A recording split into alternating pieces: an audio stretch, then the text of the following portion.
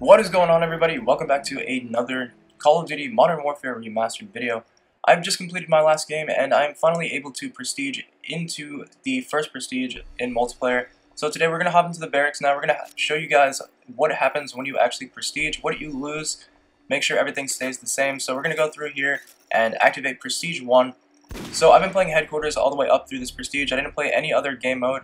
And what has been added in Modern Warfare Remastered is you actually do get a Prestige Unlock token, just like you would in some of the other Call of Duties that are a little more relevant now, like Modern Warfare 3 or even Advanced Warfare. You got those Prestige tokens. So they have brought that back to Call of Duty 4. So I'm going to go ahead and unlock the Bandolier perk. This is definitely my favorite perk in the game right now. So we're definitely going to unlock that one first. And then I'm going to show you guys my stats and everything. So we did get to this prestige in 19 hours and 27 minutes. We played 104 games, 64% win percentage, and a 438 score per minute. Now, like I said, I only played Headquarters, so this is basically what it'll look like if you play Headquarters. It may be a little faster, slower if you play something else like Domination or even Ground War. You can easily get some more XP, and just really depends on the challenges you complete as well.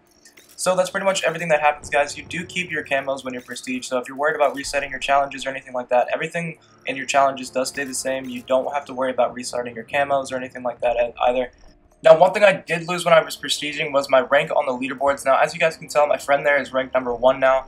Right before I prestiged, I was ranked number 1, he was ranked number 2. Now, for some reason, when I prestiged, it actually did take my stats off the leaderboard. So if you were someone that was going for leaderboard stats or just wanted to somehow get up there in those leaderboards, keep that in mind. When you prestige, you will lose your status. I don't know if they're going to add in a fix for that later on down the road or what's going on with that or why I was even removed.